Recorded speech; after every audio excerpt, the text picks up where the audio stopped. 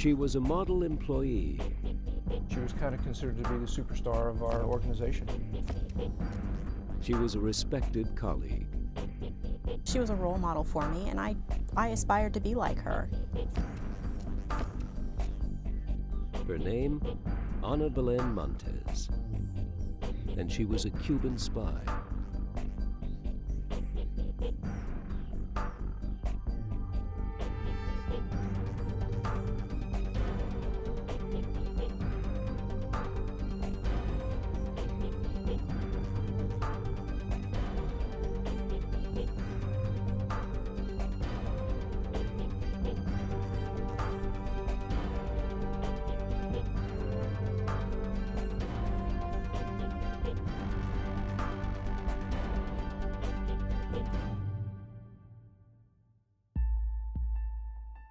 The Defense Intelligence Agency makes its living learning secrets. Good analysts are ever alert for subtle clues. They trust their instincts to send them in the right direction. Their internal radar always scanning for leads and deceptions. Ana Montes was a good analyst and an even better deceiver. She almost deceived them all. I hired Ana Montes back in the mid-1980s. She came in, she was finishing up her master's degree at Johns Hopkins, had a bachelor's degree from the University of Virginia, looked extremely qualified, very intelligent. Ana Montes seemed like the perfect hire, and she lived up to the promise of her resume. She quickly won the respect of her peers within the U.S. intelligence community as a Latin American analyst. She was an outstanding analyst. She was a phenomenal writer, extremely prolific, typically producing about 2 to 3 times as much as the average analyst. There was simply nothing about her that raised any red flags. Her security record was spotless, no indications of security infractions or security violations. She lived modestly within her means, and in short, she displayed none of the typical behaviors we associate with espionage activity. Even those close to Ana found no reason to be suspicious. Fellow analyst Steve Smith shared a double cubicle with Ana for more than 5 years. He never imagined she lived a double life. In the time that I knew her, I didn't see anything that brought to my mind a suspicious thought about Ana Montes. I really thought she was loyal, highly professional, and I don't think there was any single incident, not even a single incident that I could point to that would have driven me to think that maybe there's something wrong here. Lourdes Talbot worked with Ana for years and may have known her best. I came in as an undergraduate through a program in DIA, and I worked my very first summer with her in 1992, and that's when I met her. We worked really closely together in determining what I was going to write as a senior analyst. She gave me guidance, and she taught me how to be an analyst. I always was under her team, so we were very, very close in terms of our daily work. Ana's professional stature grew through the years. She continued to rack up honors, the highest marks on performance evaluations, a meritorious promotion from GS 13 to 14, selection for the prestigious Exceptional Analyst Program. She was the first DIA employee selected for the National Intelligence Council's Fellowship Program. She got kudos from all over. She got kudos throughout the intelligence community. One U.S. ambassador in Latin America commented on her saying that she was an outstanding analyst. But if her professional accomplishments were well known and well respected, her fellow employees knew little about her personal life. I would say of the employees who worked for me over the years and the ones who worked for me for a long period of time, I probably knew less about Ana than I did about others. I would describe Ana Montes as socially reserved and very careful about the information that she would share with people.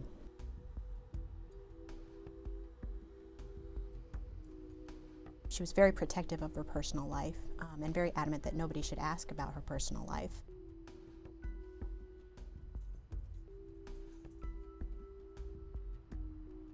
I was definitely curious about what she did after work and, how she managed to balance work and her home life. But we never interacted outside of the office. Of all Ana Montes's colleagues, one had a special professional relationship with Ana because they both were Cuba specialists. David is in silhouette to protect his anonymity. I first met Ana in 1987, and I was working a project on South America that involved the Cubans, and I needed Ana's expertise because she was actually in a different organization, and so I needed her political military perspective. I interacted with her about every one to 2 weeks, and it was kind of a requirement at that time because we had to coordinate our work with each other. As an experienced analyst, David is always sensitive to anomalies. He instinctively takes notice when someone seems to have knowledge or information they wouldn't be expected to have, or shows unusual interest in areas outside their job responsibilities, or seems involved in things that just don't add up. By the late 1980s, he was picking up some discrepancies in the Latin American intelligence community. For one thing, U.S. intelligence had been unable to run a successful HUMINT operation against Cuba for decades. Cuba consistently foiled all attempts. David wondered why Cuba was winning the intelligence game. Were they that much better than the U.S., or was someone playing for both sides? We had a lot of information from Cuban defectors that Cuba had spies working within the United States government. What caused me concern is that if they had agents within the Department of Defense, what kind of information we were losing, what kind of information they were interested in, and who were those spies. Then something brought the question closer to home. David co-authored an intelligence product that was thought to be compromised to the Cuban government. It seemed Cuba learned of it before it was published, so only someone in the know could have been responsible, someone who knew the Cubans' interests. I knew Ana, and when I saw her involved in a lot of things that the Cubans were interested in, it began to make me quite nervous. And so I had a gut feeling that something wasn't quite right, but I never suspected her of being a spy. Around 1992, Ana Montes began work as a Cuba analyst. She worked more closely with David and saw the products he was working on, dealing with Cuban intelligence against the U.S., and specifically the DoD. I began to see that she was, very much involved in specific events that I was studying, as a counterintelligence analyst. And as a result of that, my concerns about her began to grow, because prior to that time I never had no suspicions of her at all. Soon after, there was another anomaly. In the course of his work, David informed one of Ana Montes's co-workers about a long-term source that was exploited for Cuba-related information. A few weeks later, the source dried up. David now focused more closely on Ana. At that time, I didn't suspect her of being a spy. I just was deeply concerned of the things that she was involved with, and I didn't know what they meant. More than anything, I needed resolution. I needed to know that Ana, as a co-worker, was safe to work with. Over the next few years, David watched Ana closely. Cuba continued to gain inside information about DoD activities. Was Ana somehow involved? In March of 1994, she successfully completed a DIA-administered polygraph test. Her background remained spotless and her credentials excellent.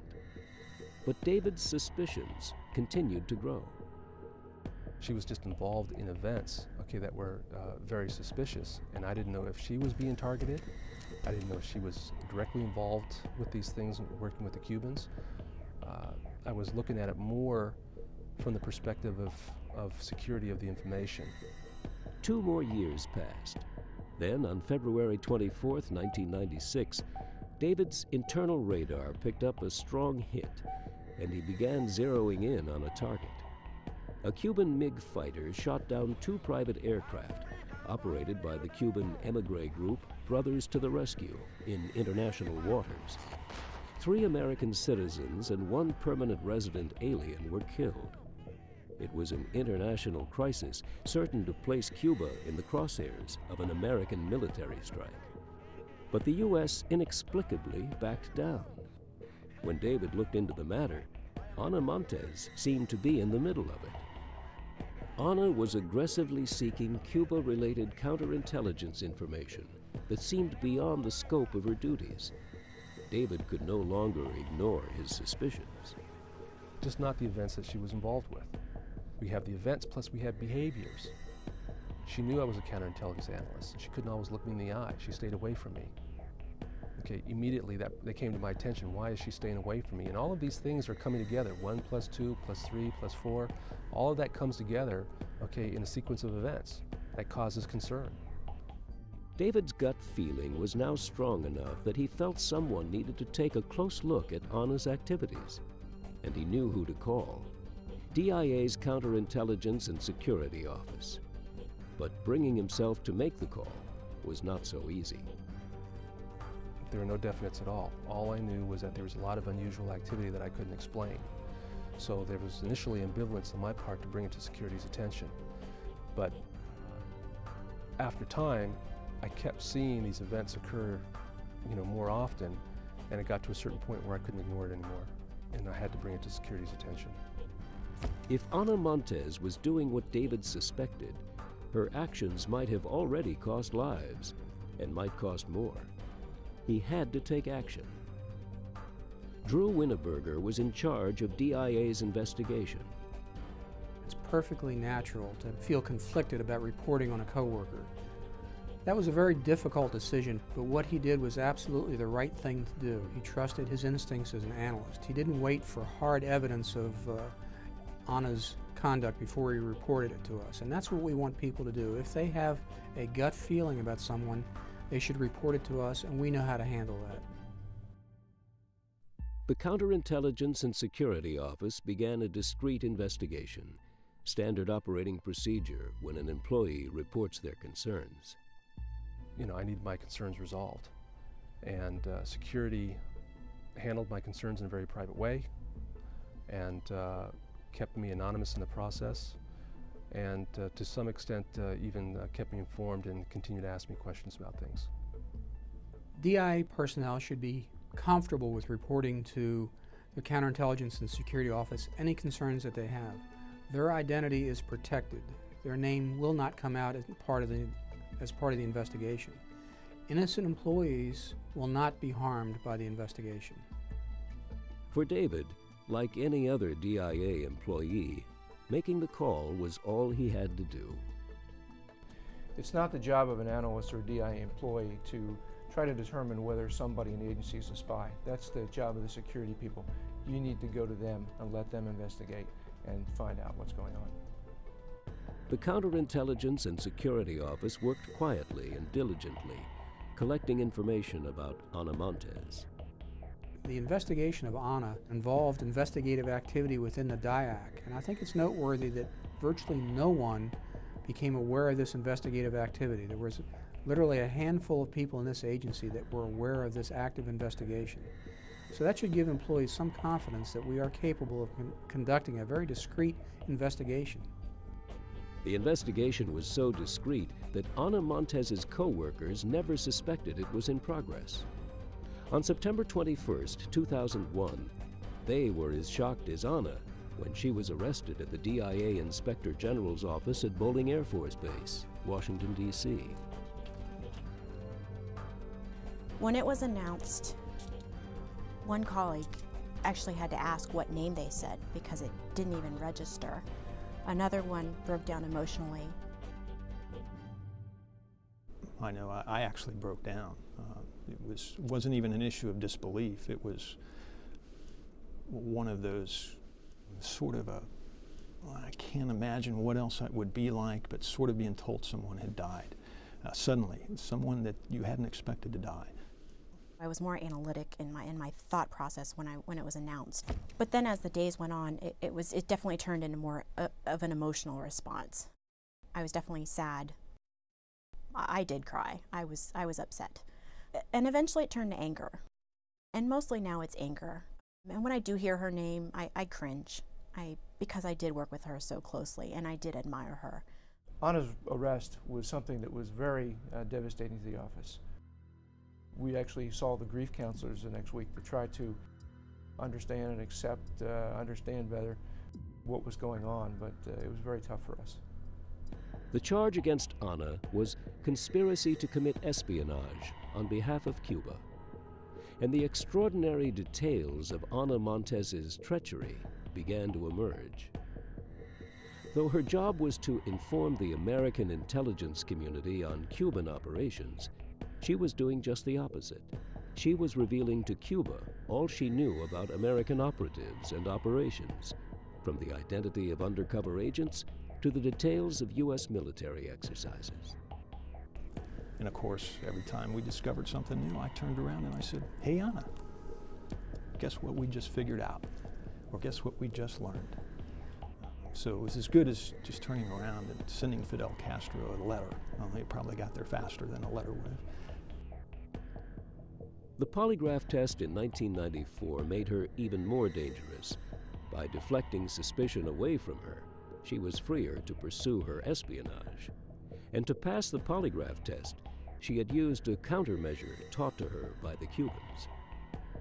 Ana Montes engaged in secret shortwave radio communications with her agent handler. She used numeric codes, which she deciphered on her personal computer, to relay U.S. secrets to the Cuban government. She endangered at least 4 clandestine U.S. intelligence officers and may have contributed to the deaths of American warfighters. She jeopardized intelligence collection systems that took many years and millions of dollars to develop. Her information was shared by the Cubans with other foreign governments whose interests countered America's. She compromised whatever she had access to, and she had virtually unrestricted access. People trusted you, and our government trusted you. Your colleagues trusted you, your friends trusted you, and you betrayed us all.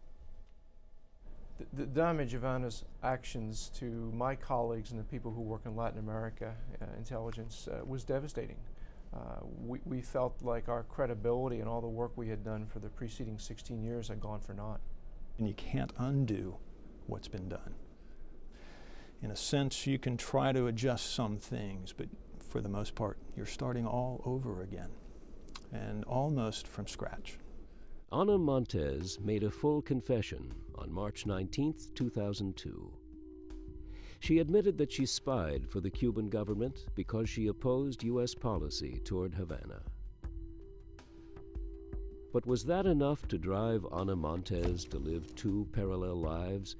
By day, a star performer at DIA, and by night, a super spy for Cuba. She told the judge at sentencing that she obeyed her conscience rather than the law. She felt it was her personal calling to protect Cuba, which she believed was victimized by America's abuse. In a plea bargain with the Department of Justice, Ana Montes was sentenced to 25 years in prison, followed by 5 years of probation, in exchange for her full cooperation and disclosure of her espionage activities. The investigation yielded critical information on Cuban counterintelligence. At DIA, it brought valuable insights to those she had once deceived, and she had almost deceived them all. Frankly, I had no suspicions whatsoever. I had no suspicions that Ana was involved in spying. I just thought she was a very focused, hardworking employee whose the center of her life was work. Ana said things that perhaps I should have questioned as an analyst, but I didn't. I mean, I deferred to her as a senior analyst, and because I didn't think of her as a spy, I never suspected, and you don't think of people as spies, you don't want to question certain information sometimes. Ana was my worst fear. My worst fear was somebody involved in espionage activity that was not displaying any of those indicators. Those were going to be the individuals that would be very hard to detect, And there's where we rely on the workforce to step up and report concerns to us. And that was the case with Ana. Would I have known it was Ana Montes? No, but that's not the point. The point is something wasn't quite right, and it happened more than once. And all I really probably needed to do was to go to my CI analyst. Certainly one of the things that has resulted is that I'm more skeptical about people that I work with. I don't automatically accept everything at face value. I try to look beyond just the personality that I'm dealing with, and occasionally say to myself, why are they doing a certain thing that they're doing? It's definitely affected the lens through which I read information and I process it for my own products, but it also has affected the way I look at other people and their questions towards me about certain pieces of information. Although Ana Montes was brought to justice, her story is a cautionary tale about a problem inevitable in intelligence work. We would be foolish to assume that Ana was the one and only espionage agent directed at DIA. We have to be vigilant at all times. That's the message for the employees, that there's a strong likelihood that there are others engaged in such conduct. And the only way we're going to catch people like this is if employees step forward and report their concerns. If employees here at DIA see anything that's unusual with regard to their coworkers, and those activities upset them, cause them concern, then they should take that information and bring it to security and have security resolve the issue. We owe a significant debt of gratitude. Were it not for him stepping forward, it's entirely possible that Ana would be continuing her espionage activities today. For David, it is a bittersweet victory. His role in Ana's apprehension is a proud accomplishment that saved priceless information and perhaps countless lives. And yet, Ana's treachery compromised many years of hard work. The greatest success that I have as a counterintelligence analyst and denial and deception analyst is the arrest and incarceration of Ana. That's my sole success, because all the other things that I did in those areas, she compromised.